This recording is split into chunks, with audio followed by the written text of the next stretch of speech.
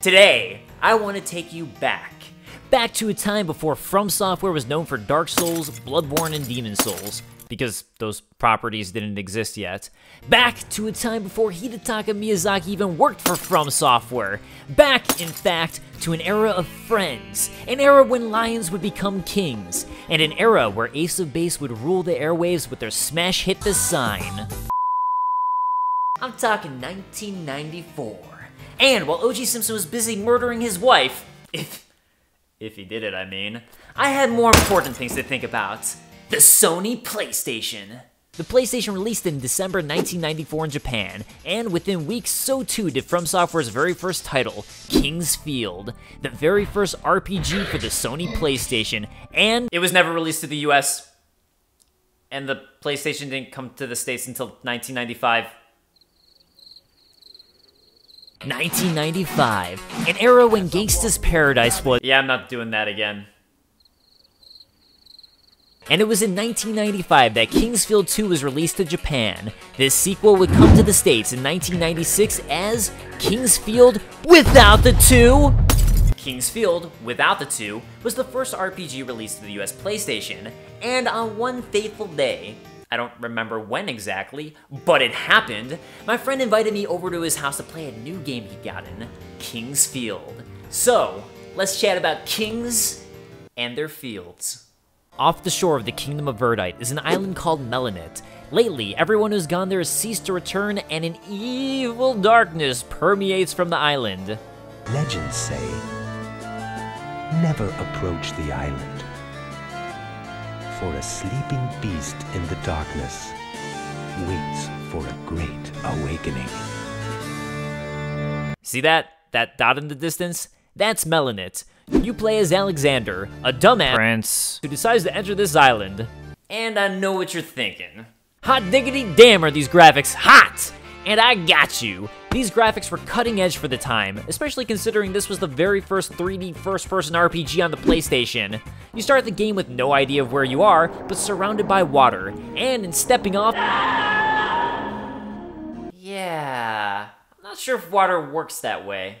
You must be wearing some pretty damn heavy armor to just fall through the water like that, and good thing I'm protected with— oh. I'm naked. Nothing to do but explore, so avoid the deep water and— aliens. Let's just run past the big one and— so, might be worth mentioning that King's Field is a notoriously hard game series. You thought the challenging game started with Souls? From Software games have always had a level of challenge to them. It turns out you can run by holding the X button, which is a good way to slip past the giant alien and on the baby aliens. Fighting these, you'll discover the complex fight mechanics of King's Field. You have a strength gauge and need to wait for it to recover after swinging at an enemy, otherwise your power is poo-poo. Other than that, it's a matter of waiting for an enemy to attack, then walking up and attacking them. Rinse and repeat. Either that or constantly strafing around your enemy as they slowly turn to try and be able to hit you again. And speaking of controls, I should probably mention that these don't work. King's Field was made back before dual analog sticks were a thing. In fact, the first ever controller with dual analog sticks, the Sony PlayStation's DualShock controller, didn't release until 1997, a full year after the US release of King's Field. And even then, since it didn't come with systems, a lot of games didn't use it. So how does one control themselves in King's Field? Why, with these babies. Strafing is mapped to the shoulder buttons, as is looking down and up. A lot of modern gamers have trouble with this control scheme as analog sticks have made it obsolete. But back in my day, you played with what you got. You're so old. In my day, you didn't have tutorials, you just died. You find important items absolutely vital to the game, and you can sell them and completely screw yourself over. Matter of fact, sometimes people couldn't even render fucking faces, so heads were just shapes. Oh wait. I'm just describing King's Field. Our first faceless man is a fisherman. So handsome. He explains that you've survived a shipwreck. Also, apparently people come to this island looking for treasure, but the island is poisoned and you need the water of the island to survive, so no one can leave. More importantly, those alien-looking things are actually krakens. And their heads melt, so there's that. With a little plot out of the way, it's time to explore the island you're stuck on. Scattered throughout the west coast, you'll find various weapons and armor that'll help you progress, meaning the game constantly rewards you for your exploration. And the game is surprisingly well balanced with this. While the game is an RPG, and you'll be leveling up various stats, you're constantly finding new and more powerful equipment as you explore, and you'll never really feel the need to grind. You'll also find your first notable spot, a cave within the island that is home to a restorative fountain, some slime, and the very first secret passage. These secret passages are vital to your success in the game, as they frequently house especially strong items or traps to murder you. It's a From Software game. I'm not sure what you were expecting. And how does one find a secret passage? Simple, you buffoon! All you have to do is rub up against the wall, constantly tap X, and pray to God something's there, which is why the majority of my recorded footage looks like this.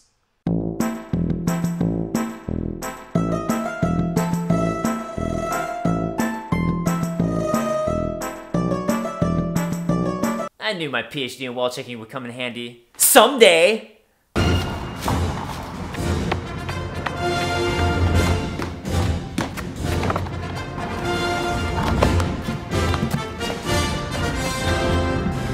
While you do have your face stuck up against the wall half of the time, this was actually a major reason I enjoyed King's Field so much. There's secrets everywhere. Like, see this waterfall? Obviously there's a secret cave behind it, filled with skeletons, treasure, and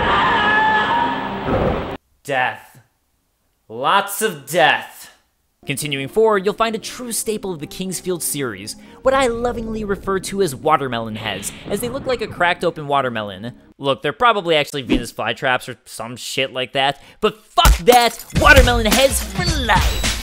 You'll also discover magic-spewing snails, and oh hey, it's the waterfall again! As it turns out, King's Field is actually surprisingly interconnected, so even as you get further along in the game, you'll find a multitude of routes that connect back to the previous areas. With the West Coast fully explored, for now, it's time to head into the next area, which is always marked by a music shift. This particular area features the song Passage for a Monk, one of the many spooky, atmospheric songs that helps bring a level of dread to the demon-filled labyrinths you'll be exploring. This area also includes a couple tiny villages, some not so inhabited, but others thriving with like 4 people total. You've got Raffi Foss, who sells goods, Mark Waz, the keysmith, Nola Bagel, or Bagel, whatever, and Al Hunt, who can't stop eating. That's literally his main trait. I cannot go down below because I'm too fat. Al, no, stop eating. Al, you have a problem. Al, no, Al. We learn from Nola that only special parts of this island have sunlight, and the rest are always dark. Also, her brother, Dias, came to the island of Melanid a couple years ago and has disappeared. More importantly though, Nola, you had the smallest butt I have ever seen. I mean, your head is the same width as the entirety of your butt. Look, I'm not especially thick, but even my butt is wider than my head! There's also a surprising amount of vertical level design for such an early game. Some pathing requires you to find areas you can drop down onto, making them feel hidden and thereby rewarding. There's also several times you'll need to jump blindly into a pit to explore what's there, which really ups the anxiety as you have no idea how to return to where you were before. So let's jump into our first random pit for adventure. Oh hell yeah! I mean, sure, I might almost be dead, but there's a fucking secret. Locked. Oh, and now I'm stuck. No secret passages, so, yep, stuck. Well, this is awkward. And then Dave attempted to use his wall-checking PhD, failing forever, stuck at the bottom of a pit. For all of eternity. Forever, and ever, and ever. Until he starved to death and died.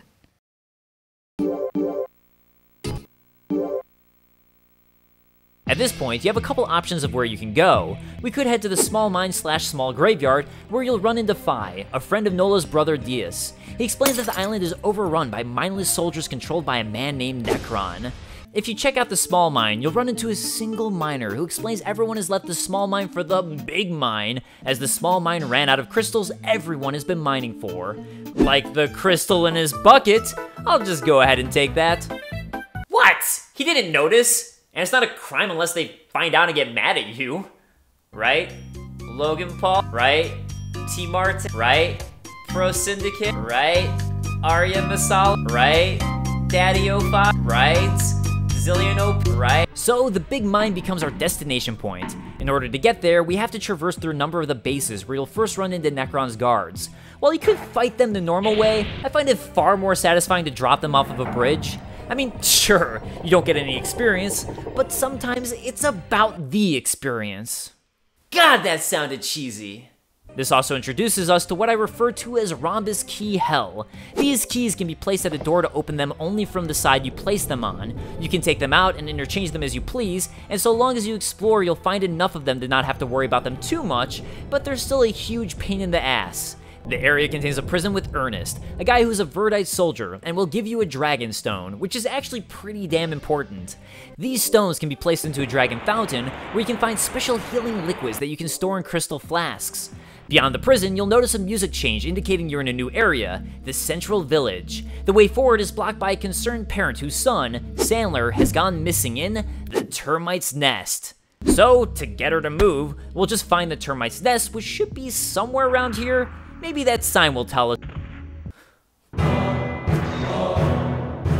Oh god. Oh god! Oh god! You know what? I'm just saying, I don't think Sandler's worth it. I'm gonna need you to move. You know, just a little. Okay, maybe just a little more.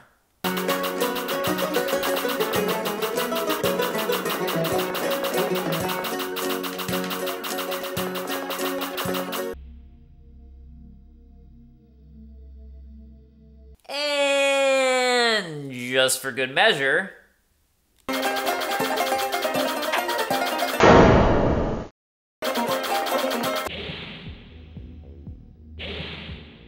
blocking the way. Fucking NPCs.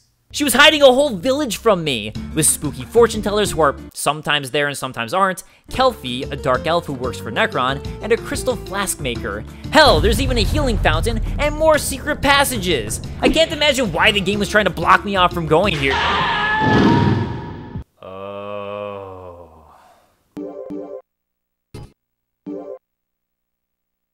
Okay, whatever. Let's go into the termite's nest and save Sandler. By running, you can cross traps in the ground. So, over the termite's trap, we find termite's nest ahead. Watch your step.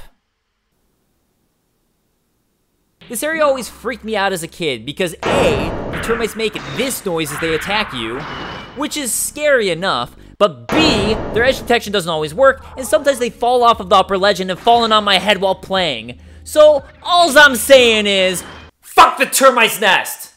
At the end of the nest, you'll find the queen termite who pumps out little baby termites until defeating her. She's actually pretty easy if you know that she's weak to a bow, and behind her is Sandler, just hanging out, all nonchalant.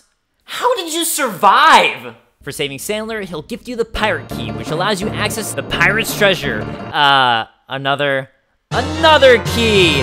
Hey! The skull key. That's fucking awesome! Remember that secret behind the waterfall? Well, the skull key can be used for another dragonstone, and by placing the final dragonstone, we can unlock the gold fountain. Gold water can be stored in your crystal flasks and heals your health, all status ailments, and your MP, which I failed to mention. So, let's talk magic. By finding and using various elemental crystals, you'll unlock magic spells. These aren't too important at the beginning of the game, as you have limited MP, and finding ways to restore MP are either expensive or rare, but as you progress, magic becomes incredibly important. Magic acts similar to attacking, just taking up MP, and can be used in conjunction with attacking to stunlock enemies. In other words, I'm a cheap bastard and typically just use the lowest MP consumption magic like Fireball, along with swinging my sword to stunlock enemies into submission. So, you're welcome. Kingsfield just became 10 times easier. Magic recovery in hand, let's head out past the central village into Harvine's castle. King Harvine, who ruled the northern continent and had a creepy as fuck castle surrounded by lava and filled with skeletons and ghosts. There's not much to do here yet, as the castle is locked off, but beyond it we can finally open the path to a new area with super creepy music, the Eastern Coast. Fuck! Which contains giant jumping spiders. My favorite. The East Coast is home to a spooky ghost. For real, you'll meet Leon Shore's mother, who after talking to her, checking out her random painting, and receiving the kinda important figure of Seath, will just disappear. But her rocking chair keeps on rocking. With most things taken care of at this point, let's head to the big mine. Apparently Necron has been trying to find some item in the big mine, so we'll have to beat him to the punch. And before I go on, I want to talk about how non-linear the game is, and how much it adds to the game. Remember, this is a game that's centered on exploration, and while I've been doing things in a particular order, because I happen to know the quick and smart way to progress, on a first playthrough you can go to just about anywhere you want with no real blocks outside of your level and equipment. Even Sandler's mom, you can get past if you want, and hell, you can make a beeline to the final boss. It's just not a good idea because you're so low leveled, but you can. And that's part of what's so great about the game. It doesn't hold your hand and it lets you explore as you please. The big mine feels like a major event in the game, as a lot of the dialogue is built up to it. It's also one of the longer stretches in the game without any way to save your progress. You'll enter via a minecart where there's several levels to the mine and key items. One of these is Harvine's Key, which unlocks Harvine's Castle. Further down, past the Cave of Darkness, Cave of Poison, and Earth Elemental Cave, which I'll get to you later, dinosaurs, is the Elf Cave, containing the important Elf's Key. With the big mine finished, equipped with better equipment, and at a higher level, it's time to re-explore some previous areas. Harvine's Castle, which contains an angry painting. "You are an intruder in my castle, therefore you must die!" That sets off a trap and contains a shrine key, and behind the giant kraken, which contains a second shrine key. Shrine keys in hand, we can head deeper into Necron's lair, where we'll find Leon Shore, who's a master crafter and wants a dark crystal made by the dragon god Seath, so he can craft a sword to defeat the dragon god Gyra. So, let's talk some lore. In the past, the dragon gods Gyra and Seath duked it out. From fighting for so long, they have no more energy. Therefore, Gyra made the Moonlight Sword to kill Seath, and Seath made the Dark Slayer to kill Gyra. Also, supposedly Necron resurrected Gyra, which is bad, and Seath is good, even though Gyra helps the protagonist in the first Kingsfield game to defeat the evil with his Moonlight Sword. Anyways, just past Leon Shore we'll find Kelphi again, who has moved shop. Kelphi now sells the Runus boots. Damn, I want those Runus boots, but holy hell are they expensive. In fact, they're more expensive than the game's ultra expensive gold key. But you can see them, just past Kelphi, just sitting there. So, remember that sweet trick I showed you earlier?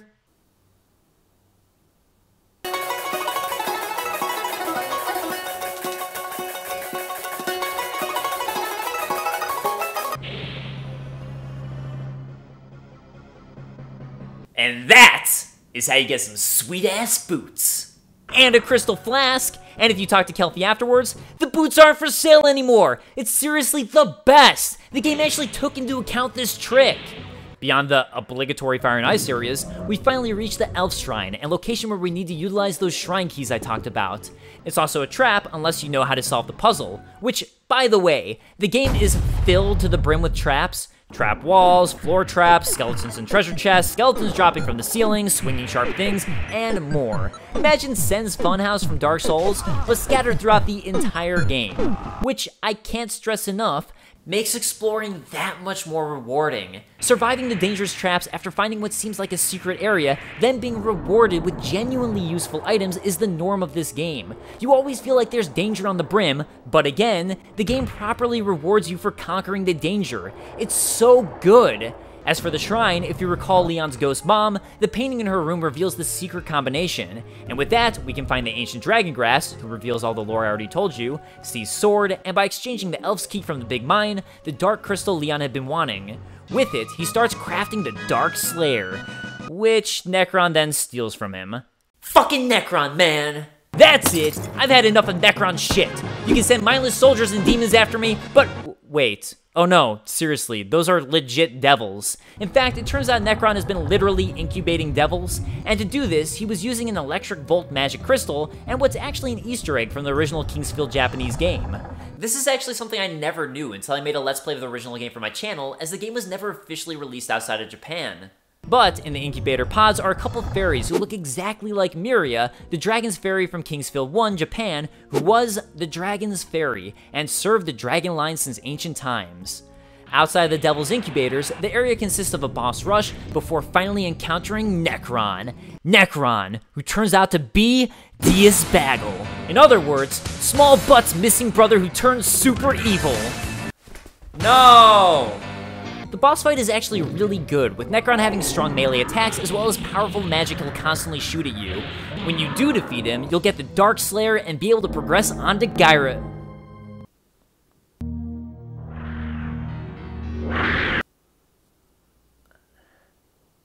So, Gyra's in outer space, and you can beat him to save the day, and yada yada whatever. None of that's important. What is important is that behind Gyra is the Moonlight Sword, and while you're supposed to get the Moonlight Sword after beating Gyra, which immediately ends the game, this is King's Field. The game is seriously filled with secrets. While it's tricky to pull off without dying, you can sneak past Gyra by running past him or having him toss you over him, allowing you to pick up the Moonlight Sword without finishing the game. Then, if you kill yourself with a Dragon Crystal on hand, you'll be revived at the Golden Fountain with Moonlight Sword in hand, and be able to use it! It's a fully functioning sword, and even has weapon magic, which is another secret of the game. If your stats are high enough, and you do a certain button combo, certain swords will shoot out various magic spells at enemies that are unique to the sword. And speaking of secrets, once you get various gates, such as the Stargate, That was in front of us the whole time. and their corresponding key, you can place these on pedestals near a save point. Then, by using 10 MP, you can warp back at any time. It's not only convenient for fast traveling, but allows you to get the secrets at the bottom of giant pits that would otherwise be dead ends. One of my favorite swords in the game takes us back to the dinosaur-esque Earth Elementals.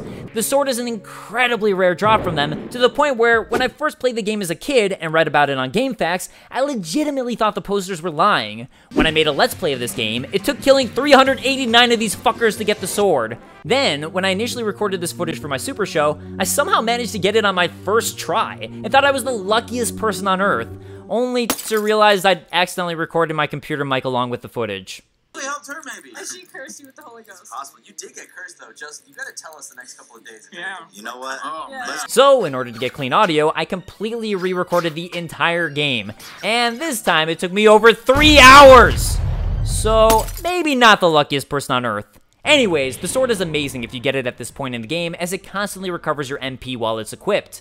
And if you remember that asshole painting in Harvine's castle, which sets off a trap, afterwards the painting claims to be sealed. But if you attack the painting, it will disappear and you can access a secret spell behind it. The game is filled with this type of content, and it makes it an absolute joy to play through. King's Field was the game that kickstarted From Software, and inspired several of their future franchises. The Moonlight Sword has appeared in several other From Software games. Seath, the albino dragon of Dark Souls, was named after the dragon god from the King's Field series we meet in King's Field 2, and his tail drop is the Moonlight Sword. And Demon Souls, the game that would lead to Dark Souls, was meant as a spiritual successor to King's Field. King's Field is an incredibly fond childhood memory, and I'd excitedly go over to my friend's house just to play it. It's a game I still replay to this day, and it always fills me with nostalgia. Fists. What? And then Dave stood up, unzipped his pants on camera, and fisted himself so hard he died.